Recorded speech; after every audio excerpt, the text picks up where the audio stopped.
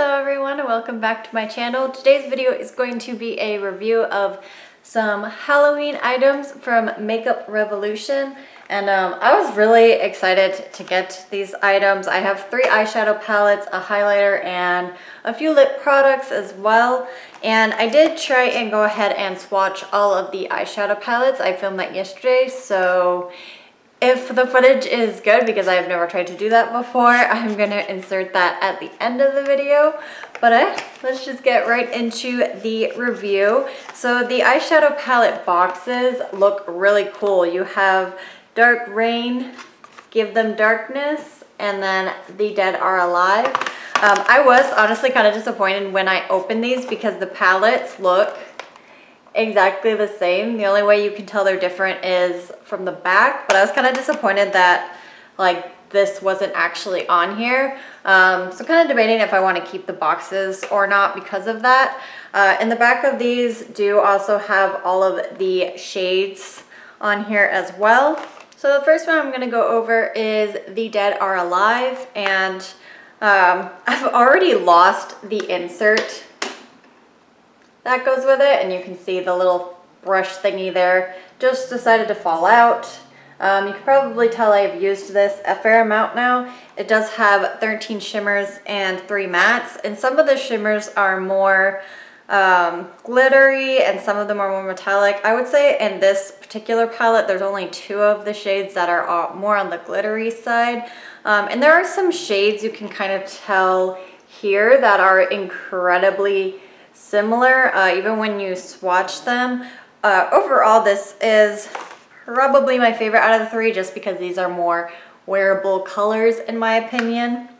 But there are only 3 mattes in there, so that's kind of a downside to it. The next one is Give Them Darkness, and I'm going to take out the little brush thing this time so it doesn't just fall to the ground. And this one is definitely darker. I mean, it's called Give Them Darkness, so I mean, I don't know what you would anticipate. This one has 10 shimmers and 6 mattes. Within this palette, I would only say one of them is like a glittery shimmer. The rest are more metallic.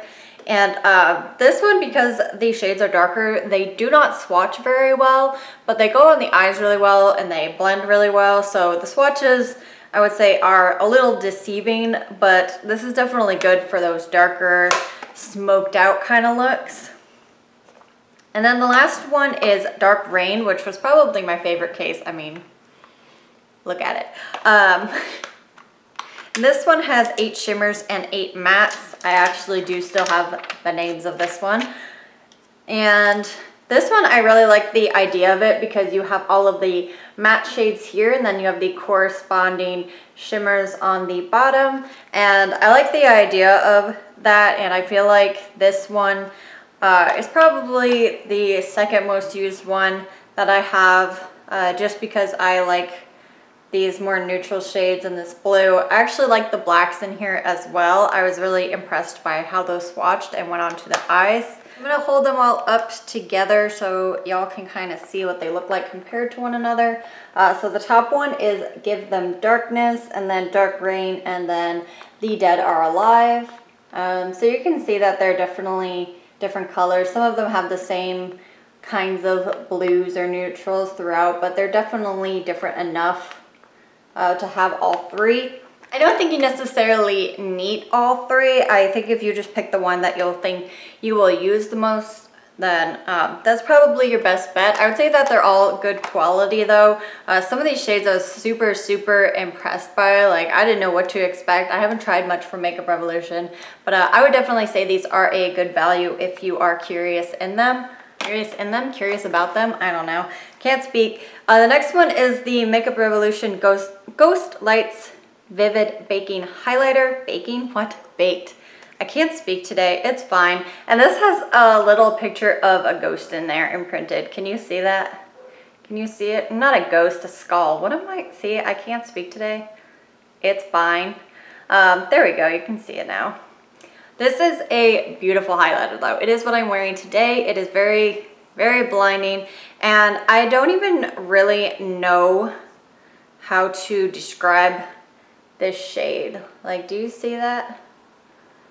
It's like it has a white base, but then it has like pink and purple going throughout it. And I actually don't even really like their Vivid Baked highlighters. I've said in the past, I just find that they don't really work for my skin type since I am on the drier side, but I find that this works really well. I'm really impressed by it, and it feels super creamy. Like, this doesn't feel baked.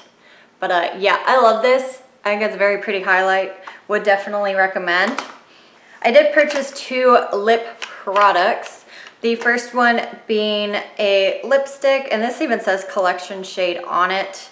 And this is in 100% Vamp, and it is a very, very deep shade. I wouldn't even know what to call this. This actually looks darker on the lips.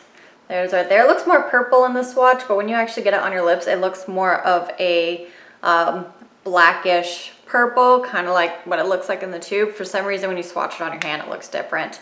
I would say this lipstick is just okay. It does wear off when you like eat. Like, I got the inner corner thing where it decided to just disappear.